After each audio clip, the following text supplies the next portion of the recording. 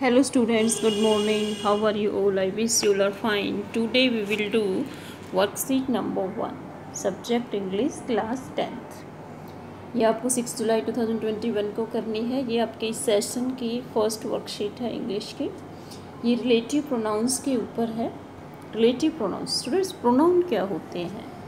जो नाउन के स्थान पे यूज़ करते हैं वो प्रोनाउन होते हैं. प्रोनाउन क्या होते हैं? Name of any person, place और थिंग, उसको हम नाउन बोलते हैं, ये आपको पता है. और उसके स्थान पे जो यूज़ होते हैं उनको हम प्रोनाउन बोलते हैं. तो आज की वर्कशीट में हम करेंगे रिलेटिव प्रोनाउंस.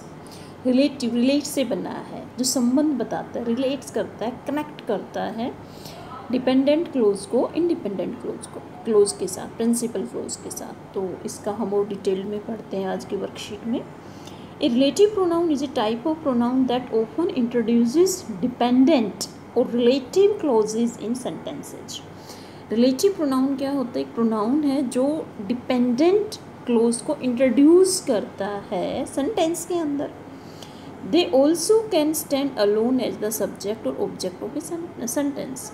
वो अकेले भी किसी भी सेंटेंस का सब्जेक्ट और ऑब्जेक्ट के रूप में भी उसका यूज़ हम कर सकते हैं. तो रिलेटिव प्रोनाउन आपने ये सुने होंगे, हु, होम, विच, वाई. देखो ये जो रिलेटिव प्रोनाउन है जिसके हम अभी चर्चा करेंगे, इनको हम इंटरोगेटिव सेंटेंसेस में भी स्टार्टिंग में यूज़ करते हैं इन वर्ड्स को. हु का मतलब कौन होता है, होम का मतलब ऑब्जेक्ट हो के रूप में हु को जब यूज़ करते हैं तो हम होम यूज़ करते हैं. विच का मतलब कौन सा होता है. लेकिन ये जो वर्ड हैं जब ये सेंटेंस के बीच में आते हैं, जब ये डिपेंडेंट क्लोज को इंट्रोड्यूस करते हैं, तो इनका मीनिंग जो है वो इंटरोगेटिव सेंटेंस वाला नहीं होता है, बल्कि दो क्लोजेस को कनेक्ट करने वाला कनेक्टर का रूप ये ले लेते हैं. जैसे हु है, हु का मतलब कौन होता है, लेकिन जब ये डिपेंडेंट क्लोज से पहले आएगा तो ये जो हो जाएगा. रिलेट्स टू पीपल, सब्जेक्ट के रूप में जब हम किसी पीपल को रिलेट्स करेंगे तो हम यूज़ करेंगे हु. कैसे, ये देखिए. The musician who wrote that song is French. The musician, वो संगीतकार, हु रोट जिसने लिखा है. तो देखिए हु यहाँ पर कौन है? म्यूजिशियन है. म्यूजिशियन के स्थान पे आया है. जिसने लिखा था वो गाना, वो कहाँ का रहने वाला है? फ्रांस का रहने वाला है, इज फ्रेंच. तो देखिए हु यहाँ पर क्या है? रिलेटिव प्रोनाउन है. तो जब हम किसी इंसान की एक्स्ट्रा इंफॉर्मेशन देंगे तो उस इंसान के स्थान पे हम यूज़ करेंगे हु, डिपेंडेंट क्लोज को इंट्रोड्यूस करने के लिए. क्योंकि द म्यूजिशियन दोबारा यूज़ करेंगे तो बड़ा अजीब लगेगा. तो द म्यूजिशियन नाउन है, नाउन के स्थान पे हम क्या यूज़ करते हैं? प्रोनाउन यूज़ करते हैं. तो यहाँ पर हम कौन सा प्रोनाउन यूज़ करेंगे? हु, रिलेटिव प्रोनाउन यूज़ करेंगे हु. ओके, इसी तरह से हुम देखिए. हु, हुज, हुम, ये हमने आपकी पिछली क्लास में भी करवाया था. हु, हुज, हुम. तो इनके वही यूज़ है प्रोनाउन के रूप में भी. जब हम हु को ऑब्जेक्ट के रूप में यूज़ करेंगे तो उसका फॉर्म क्या हो जाती है? हुम. जैसे यहाँ पर देखिए, वो भी रिलेट्स किसको करता है? पीपल को करता है, इंसानों को करता है, लेकिन ऑब्जेक्ट के रूप में. जैसे the man whom you met on Saturday, आदमी जिससे तुम मिले थे सैटरडे को, इज़ कमिंग टू डिनर, वो डिनर के लिए आ रहा है. तो यहाँ पर सब्जेक्ट क्या? यू सब्जेक्ट था. You met on Saturday the man. तो द मैन के स्थान पे हमने यूज़ किया हुम, प्रोनाउन. नाउन के स्थान पे प्रोनाउन यूज़ करते हैं तो मैन के लिए हु यूज़ करेंगे, लेकिन यहाँ पर मैन क्या है? यहाँ पर ऑब्जेक्ट है, इसलिए हमने यूज़ किया होम. ओके स्टूडेंट, अब नेक्स्ट देखिए विच. विच किसको रिलेट्स करता है? एनिमल एंड ऑब्जेक्ट्स को. जब इंसान ना हो के एनिमल्स और ऑब्जेक्ट को हम रिलेट करते हैं. जैसे दिस इज़ द केक, यह केक है. अब केक क्या है? ऑब्जेक्ट है. केक आपको पता है, बर्थडे पे आप केक काटते हैं, किसी ऑब्जेक्ट का नाम है, खाने की चीज़ का नाम है. विच मैरी मेड, जिसे मैरी ने बनाया था. तो जब ऑब्जेक्ट होगा उसके लिए हम जब प्रोनाउन यूज़ करेंगे वो यूज़ करेंगे हम विच, जिसे मैरी मेड, जिसने मैरी ने बनाया. इसी तरह भाई किसके लिए यूज़ करते हैं? जब हम रीज़न पूछते हैं तो हम भाई यूज़ करते हैं इंट्रोगेटिव वर्ड के रूप में भी. इसी तरह से जब हम डिपेंडेंट क्लोज में रीज़न होगा तो हम यूज़ करेंगे भाई. जैसे देखिए, do you know the reason, क्या तुम्हें वो रीजन पता है? Why the market is close today, कि आज मार्केट क्लोज क्यों है। ठीक है, तो रीजन के बाद हम यूज़ करेंगे क्या, वाई यूज़ करेंगे रिलेटिव प्रोनाउन। अब देखिए वैन, वैन क्या किसको डिनोट करता है? Time, refers to time. Van का मतलब कब होता है ना। तो जब हम टाइम को डिनोट करेंगे और रिलेटिव प्रोनाउन, जैसे द डे है तो डे क्या हो गया, टाइम को डिनोट करता है। When the concert takes place is Saturday, जिस दिन वो कंसर्ट हुई थी उस दिन क्या डे था, सैटरडे था। तो द डे के बाद ब्लैंक आया, हमें डिपेंडेंट क्लोज दिखानी है। When the concert takes place is Saturday, तो हम यूज़ करेंगे रिलेटिव प्रोनाउन व्हेन। वेयर किसको डिनोट करता है, रेफर्स टू प्लेसेस। आपको बताया गया था जब वेयर का क्वेश्चन हो तो उसके आंसर में आपको प्लेस का नाम देना होता है। तो वेयर का कब यूज़ करेंगे, जब हमें प्लेस को रेफर करना हो। जैसे दिस इज़ द हाउस, यह घर है, कौन सा घर है, प्लेस हो गए ना house. Where my sun was born, जहाँ मेरे बेटे का जन्म हुआ था। तो यहाँ पर वेयर का मतलब कहाँ नहीं है, जहाँ हो गया है। फिर है हुज, हु का ही हमने कहा था जब हम पॉसेसिव के रूप में यूज़ करेंगे हु को, रेफर्स टू पॉसेशन, तो हम यूज़ करेंगे whose. The boy whose phone just wrong, जिसका फ़ोन। देखो फ़ोन हुज का तो ये है कि उसके बाद आपको नाउन मिलेगा, जिसका फ़ोन जो है अभी बजा, just ring, should stand up, वो खड़ा हो जाएगा। अब लास्ट है हमारा दैट। दैट किसको रिलेट करता है, relates to people, animal and things. जैसे द पेंट्स, पेंट्स क्या है, थिंग है। दैट आई बोट यस्टरडे, जो मैंने कल खरीदी थी, आर ऑलरेडी स्टेन्ड, वो जो है उस पर धब्बा लग गया था पहले ही।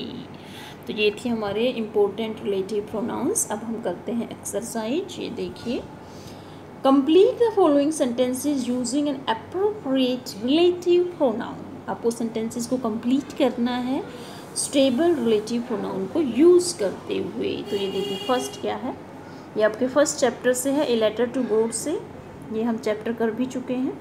Lencho is a farmer, blank writes a letter to God. Lencho एक फार्मर है जिसने गॉड को लेटर लिखा।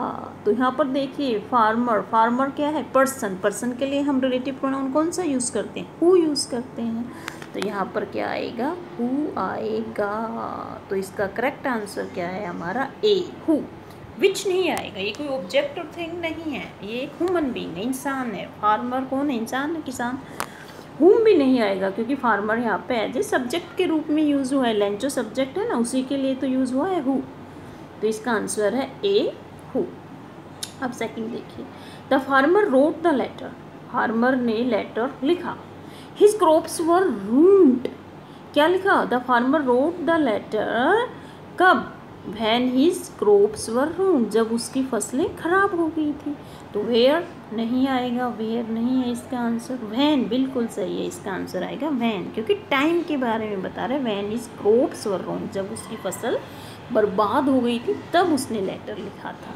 भाई नहीं आएगा, इसमें रीजन नहीं है। ओके, थर्ड देखिए अब, एपाटाइट। एपाटाइट आपको पता है ना, रंग भेद की नीति, आपके सेकंड चैप्टर में आएगा। इज ए पोलिटिकल सिस्टम, एक पोलिटिकल सिस्टम होता है, separates people according to their race. उसके अंदर क्या करते हैं, लोगों के अंदर डिस्क्रिमिनेशन करते हैं उनकी रेस के काम, उनके कलर के काम। तो इसमें देखिए पोलिटिकल सिस्टम, पोलिटिकल सिस्टम क्या है, वो एक ऑब्जेक्ट है, एक थिंग है, एक पोलिटिकल सिस्टम है। तो इसमें क्या आएगा, व्हेन बिल्कुल नहीं, व्हेन तो टाइम के लिए आता है relative pronoun, who human being के लिए आता है, यहाँ पर तो पोलिटिकल सिस्टम है, निर्जीव है वो, तो इसमें आएगा दैट। इसका आंसर है सी, that. That separates people according to their race. अब फोर्थ देखिए, hail stones are small balls of ice. Hail stones क्या होते हैं, ओले क्या होते हैं, आइस की छोटी छोटी बॉल्स होती हैं। ब्लैंक फॉल लाइक रेन, जो कि बारिश की तरह गिरते हैं। तो स्मॉल बॉल्स ऑफ आइस के स्थान पर हमें प्रोनाउन यूज़ करना है, तो क्या होगा, वेयर तो हो ही नहीं सकता, प्लेस नहीं है ये। दैट बिल्कुल सही है, तो इसमें आएगा दैट। हु नहीं आएगा क्योंकि हु तो इंसानों के लिए यूज़ करते हैं ना, तो इसका सही आंसर है दैट। हु भी इनकरेक्ट। अब नेक्स्ट देखिए, Pretoria was the place. Pretoria एक स्थान है, आपको पता है साउथ अफ्रीका की कैपिटल क्या है, प्रिटोरिया ही है। अब प्लेस के आगे जो है ब्लैंक है हमारा। The inauguration ceremony took place, जहाँ पर, अब प्लेस के लिए हम क्या यूज़ करते हैं, वेयर यूज़ करते हैं, तो इसमें आएगा वेयर, वैन नहीं आएगा, इसमें आएगा वेयर। वैन तो टाइम के लिए यूज़ करते हैं, यहाँ पर प्लेस के बाद ब्लैंक है तो इसमें क्या आएगा हमारा वेयर। स्टूडेंट ये आपके कंसेप्ट क्लियर हो जाएंगे तो आपकी इंग्लिश इम्प्रूव होगी। और आप राइटिंग सेक्शन में कि किसी सेंटेंस के बारे में जब एक्स्ट्रा इन्फॉर्मेशन देनी है, डिपेंडेंट क्लोज इंट्रोड्यूस करना है, तो हमारे पास क्या हथियार है, हम रिलेटिव प्रोनाउन यूज़ कर सकते हैं। अब 6 देखिए, the man blank I trusted cheated मी, आदमी मैंने जिस पे ट्रस्ट किया उसने मुझे चीट किया। अब देखिए यहाँ पर आई क्या है, सब्जेक्ट है, ऑब्जेक्ट वाली पोजीशन पे ब्लैंक है, आई trusted the man who cheated मी, ये है ना ये सेंटेंस, तो इसमें हु और हुम में से करना है, तो इसमें क्या आएगा, हुम आएगा, क्योंकि ऑब्जेक्ट के स्थान पे ब्लैंक है। द मैन हुम आई ट्रस्टेड चीटेड मी, आदमी जिस पे मैंने भरोसा किया उसने मुझे चीट किया। 7 देखिए, Lencho prayed to God, Lencho ने गॉड से प्रार्थना की। आई सी इनटू आवर माइंड्स, कि आपकी आंखें तो हमारे माइंड को भी जान जाती हैं कि हमारे अंदर क्या है। तो आईज देखो इसमें नाउन है, हुज आईज, पोसेशन दिखा रहा है, हुज आईज, जिसकी आंखें हमारे अंदर देख सकती हैं, तो इसमें आएगा हुज। ओके, अब 8 देखिए, storm in blank हेलस्टोन्स fall in A hailstorm, storm जिसके अंदर ओले होते हैं, हेल स्टोन्स गिरते हैं, उसको हम क्या बोलते हैं, हेल स्टॉर्म, ओलावृष्टि, ओलो वाला तूफान बोलते हैं। स्टॉर्म इन विच, स्टॉर्म क्या है, एक ऑब्जेक्ट है, एक थिंग है, तो इसमें क्या आएगा, विच आएगा। वेयर नहीं आएगा, प्लेस के बारे में कोई जिक्र नहीं है, वैन भी नहीं आएगा, टाइम के बारे में जिक्र नहीं है, तो इसमें आएगा विच, विच आएगा इसमें। ठीक है स्टूडेंट, अब नेक्स्ट देखिए 9th one, that was the reason, yes 9th देखिए, that was the reason blank Lencho said the rain drops were like new coins, that was the reason, reason आते हैं आपको पता है क्या आएगा, वाई आएगा, वही कारण था जिसके कारण लेंचो ने क्या कहा था कि रेन ड्रॉप्स किसके समान है, न्यू कॉइन्स के समान है, तो रीजन आते ही तो आपको पता है क्या आएगा, वाई आएगा। अब 10th देखिए, दिस इज द प्लेस, यह स्थान है, वास्को डी गामा लैंडेड, जहाँ वास्को डी गामा ने लैंड किया। प्लेस, प्लेस के बाद क्या आएगा, वेयर आएगा, तो इसका आंसर आएगा वेयर, विच नहीं आएगा, वह नहीं आएगा। तो रिलेटिव, आज की ये वर्कशीट आसान है लेकिन बड़ी इम्पोर्टेंट है आपकी इंग्लिश को स्ट्रॉन्ग बनाने के लिए, तो आपको ये वर्कशीट बड़ी अच्छी तरह से सोच समझ कर करनी है। और आपकी इंग्लिश की कॉपी बना लीजिए अपनी, उसमें सारी वर्कशीट आपको रोज़ का काम रोज़ करना है। आपको पता है कि ट्यूसडे, थर्सडे और सैटरडे को आपको इंग्लिश की वर्कशीट आती है, तो सभी बच्चों को ये कॉपी में सोल्व करनी है। Okay student, thank you for watching this video, have a nice day.